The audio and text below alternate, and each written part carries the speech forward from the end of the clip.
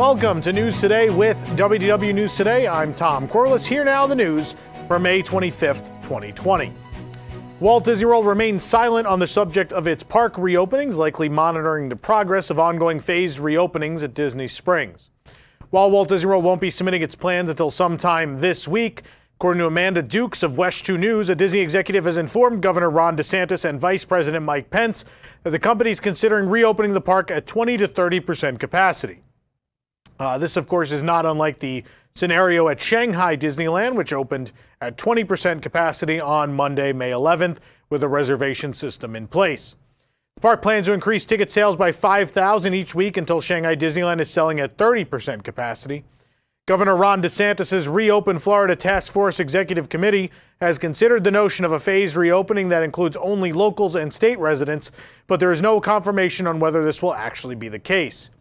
Universal Orlando has stated that it will be reopening on June 5th with limited capacity, but has not given any percentages or numbers of the like. Wine Bar George tweeted about their new frozen and fries combos on Friday, so we went on over to check it out at their quick service window, The Basket.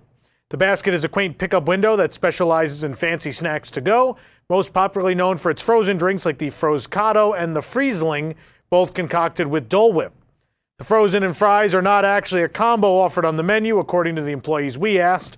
Those were merely the pairing suggestions. There are 4 flavors of loaded fries in all. At $8 each, there's queso, togarashi, California, and buffalo. The queso fries feature a roasted red pepper 4-cheese sauce, pickled Fresno peppers, and cilantro, while the buffalo fries feature buffalo salt, buffalo sauce, blue cheese chunks, and chives. We decided to try the California and Togarashi flavors, each $8 an order, and you get a 16-ounce carton of fresh fries. The base of the fries is the same for all varieties, so they're all the same standard square-cut French fries with the same texture. California has a generous layer of fresh bacon bits, and the Togarashi fries are tossed in a house-made Togarashi seasoning blend, which gives them a little bit of a kick, but are still palatable for those who don't like much spice. If you'd like a more in-depth review of the items, check it out at WDWNT.com. Pizza Ponte, Morimoto Asia, and Aerophile have all reopened at Disney Springs as of Friday, May 22nd. Now, Terralina Crafted Italian and Paddlefish have announced they will be reopening on May 29th from noon to 8 p.m., joining many of the other restaurants and businesses that have already reopened with the new social distancing measures. Both restaurants have announced that guests must wear face masks at all time unless they're enjoying their meal or sipping on a beverage. They'll also have social distancing measures in place throughout dining areas following local and state regulations in compliance with the CDC. Reservations can be made for both through Open Table. Guests leaving Disney Springs throughout the week received a QR code to scan and fill out a survey. Now Disney is following up with a second survey to garner even more detailed responses.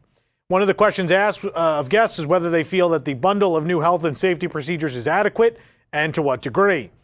Is it just right, not enough, or too much? Following up on that question, they are asked whether the same bundle of health and safety procedures, if implemented throughout the Walt Disney World Resort theme parks, would affect a guest's willingness to visit.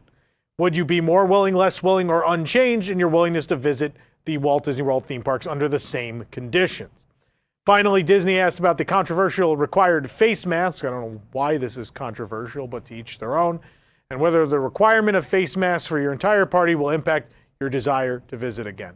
I will say, I personally, whatever it takes to go have fun, I am on board. And if that includes having to wear a face mask at certain times, I am fine with it. I understand if you don't want to wear one, but that is your own decision. And I think at that point, obviously, come visit when it's not required then. I don't think you need to put yourself through that if you don't want to.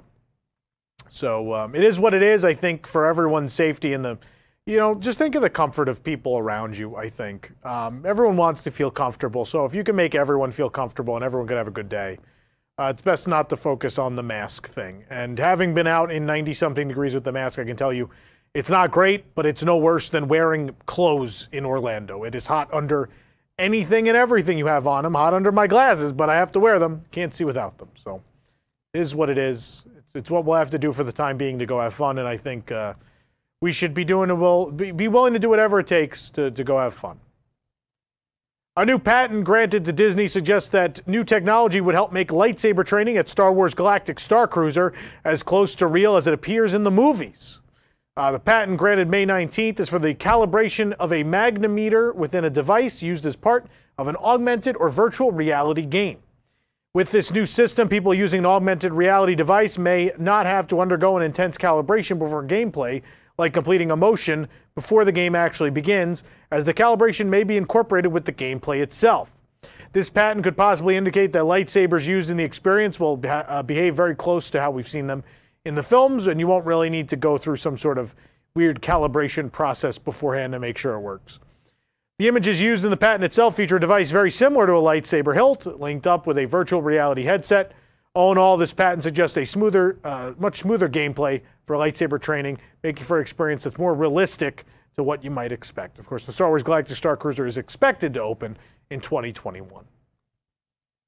We previously reported that the ESPN Wide World of Sports complex at Walt Disney World was the clear frontrunner to house the NBA for the remainder of the 2019-2020 season, and the NBA has just released a very interesting statement on Twitter.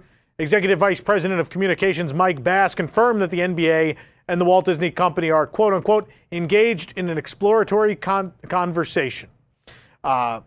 Former cast member turned sports commentator Keith Smith's piece in Yahoo Sports called the ESPN Wide World of Sports complex an ideal spot to salvage the season, and the Twitter sphere has been speculating about the upcoming announcement for weeks now. See what happens. Some people have noted that Coronado Springs is showing no availability through October, so maybe that's where they're going to put everyone. Who knows? But it sounds like it might happen. WDWNT's photographer friend at BioReconstruct took to the sky to show us the newly completed Tri-Circle D Ranch, which was rebuilt as part of the initial phase of the expansion going on at Fort Wilderness Resort and Campground for the upcoming Reflections, a Disney Lakeside Lodge. Imagineers have redesigned the Tri-Circle D Ranch, which will offer a modern stable and updated outdoor spaces and facilities for the happiest horses on Earth. The new ranch will maintain the history and spirit of the original Tri-Circle D, while welcoming guests to explore exhibits of classic Disney equestrian artifacts, some of which date back to the 50s. There appears to be a completed walking path in front of the stables. If you look closely, you can spot a few white horses, possibly ponies, near the stables. The ranch houses nearly 100 horses in a wide range of breeds, including Appaloosas, Arabians, Belgians, Clydesdales, paint horses, I'm going to butcher this, Percherons, I think that is. I'm not a horse expert. And quarter horses, as well as the aforementioned Shetland ponies.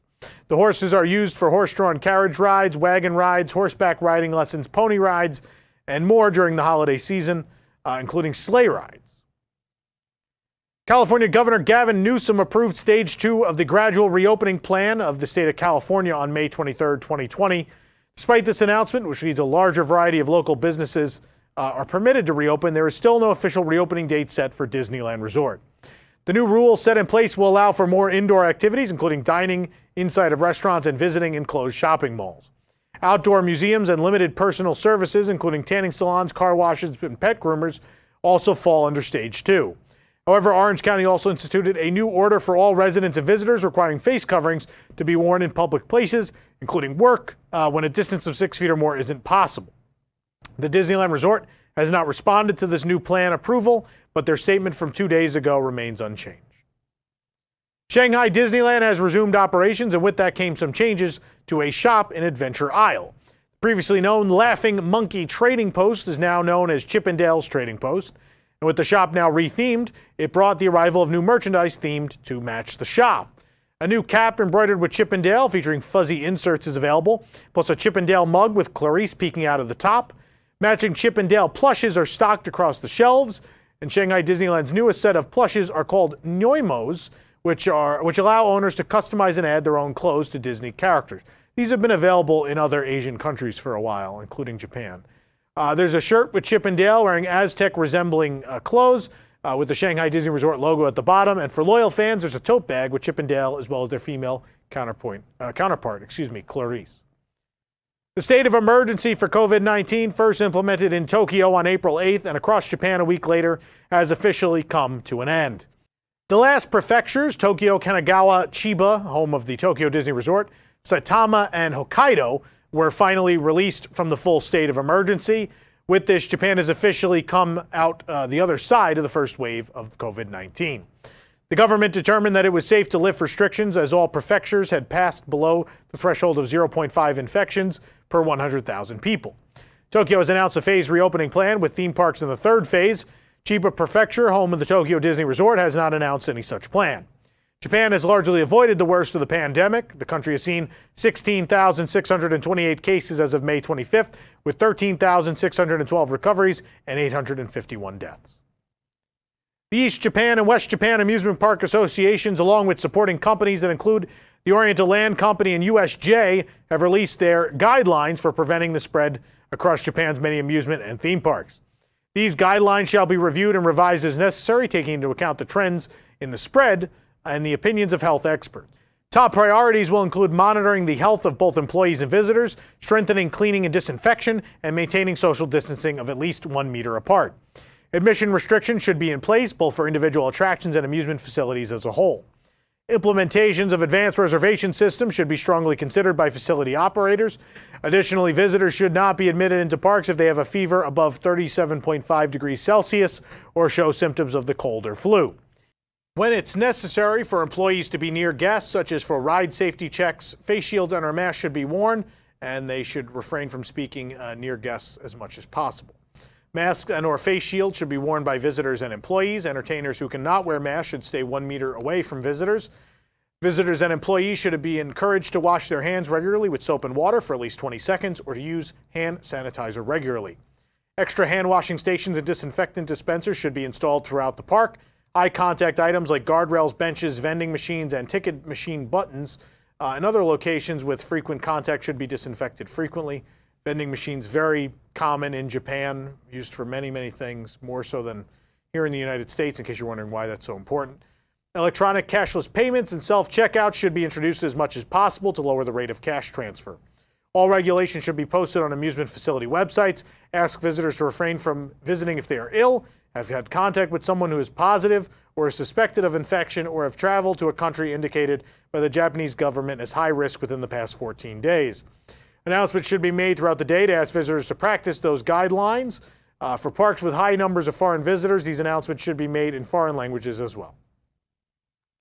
Back in November, it was announced that the Oriental Land Company would implement increased security measures across the Tokyo Disney Resort ahead of the now delayed Tokyo 2020 Olympics. These included metal detectors, x-ray machines, and increased security patrols. Now it seems like OLC is ready to completely roll out the increased security. During a trip around the Disney Resort Line monorail, we spotted metal detectors and tables for bag inspection on the north side of the Disney Sea entrance. At least 2 x-ray machines, including the one already installed, were also spotted. It's unknown if these machines will be ready at the south entrance as well as the Tokyo Disneyland Park before the reopening.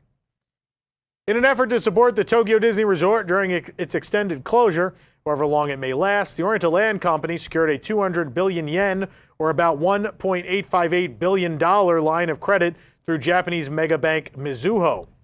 According to NHK, Oriental Land signed a contract with Mizuho Bank on May 15th to secure the massive credit line as the extended closure drags on into its 3rd month. While fiscal year 2019 results in March showed that OLC had about 260 billion yen, or $2.415 billion in cash on hand, the aim is reportedly to secure against the prolonged impact this closure will have on OLC's business. Oriental Land Company is currently providing a leave allowance to its nearly 20,000 part-time cast members through at least the end of May. 5,400 full-time employees will also receive payment from May 18th for regular work minus 4 holiday days per month. For more information on these stories and more, head on over to WDWNT.com. If you're enjoying the show, be sure to like this video, subscribe to WDW News Today on YouTube for more great content, and click the bell for notifications. Also, make sure to hit select all notifications so you never miss an episode of News Today with WDW News Today. A few things I want to talk about. Number one, I want to congratulate our staff and thank all of you at home who donated for our cast member pantry fundraiser on Saturday. We raised, I think, after we finally factored everything in, almost $6,000 for the cast member pantry, which is making sure that furloughed Walt Disney World cast members have food and other things they really need during this time. It's a really great cause. It's a great thing they're doing. So we're happy to help them out, and we're so happy that you have helped us support this wonderful cause. Thank you all very much. Also, keep in mind that this is the very last week of WDWNT Live, where we've been live twice a day at 11 a.m. and 9 p.m. or sometimes 8 p.m. in the evening.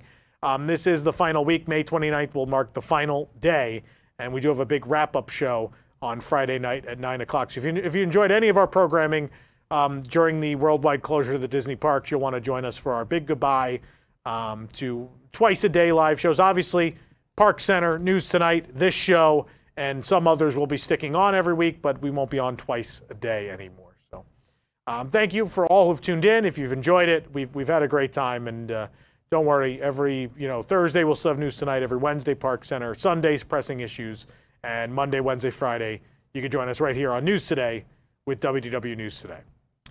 For the worldwide leader in Disney Parks news, this is Tom Corliss saying enjoy the rest of your today and have a great, big, beautiful tomorrow. Stay safe, everybody. Pressing Issues is the spin-off of the WDW News Today podcast segment as a long-form panel discussion in which some of the brightest minds of WDWNT analyze the biggest stories of the week and their impact on the Walt Disney Company, its parks, guests, and cast members. Join us every Sunday at 8 p.m. Eastern, live on YouTube, Facebook, and Twitter, or afterward on the WDW News Today podcast feed.